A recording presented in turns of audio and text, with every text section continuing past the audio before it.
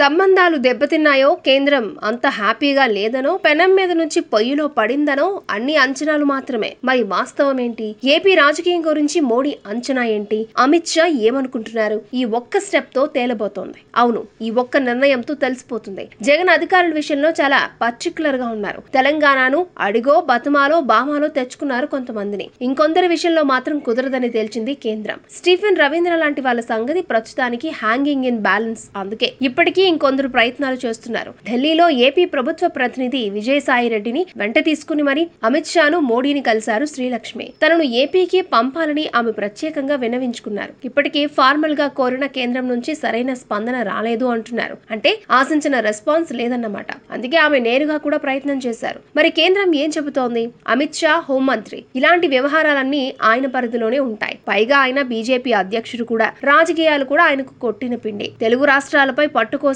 BJP తహతహలాడుతోంది. అందుకే ఇప్పుడు AP విషయంలో ఏ నిర్ణయం అయినా అంత సులభం కాదు. పైగా జగన్ అక్రమాస్తుల కేసులో లక్ష్మి పేరు కూడా ఉంది. జగన్ పై విచారణ సాగుతూనే ఉంది ఇప్పటికే. ఇలాంటి సమయంలో ఎలాంటి నిర్ణయం తీసుకుంటారు అనేది చూడాలి. మామూలుగా అయితే ఇక్కడ బీజేపీ నేతలు కవ్విస్తున్నారు అంటే అది మోడీ షా డైరెక్షన్ లో జరుగుతుందనే అనుకోవాలి. ఎందుకంటే టీడీపీ విషయంలో గత 5 ఏళ్లలో అనుభవం అయింది కదా. ముందు లోకల్ లీడర్లు ఢిల్లీలో ప్రత్యేకంగా పెట్టిన వాళ్ళు కవ్వించారు. తర్వాత వాళ్ళిద్దరూ రంగంలోకి దిగారు. మరి జగన్ విషయంలో బీజేపీ ఆల్రెడీ కవ్వింపులు మొదలు పెట్టేసింది. మరి మోడీ షా మరికొంత సమయం ఇస్తారా, ఇవ్వరా, ఆమెను ఏపీకి పంపుతారో లేదో అనే దాన్ని బట్టి అర్థం చేసుకోవచ్చునేమో.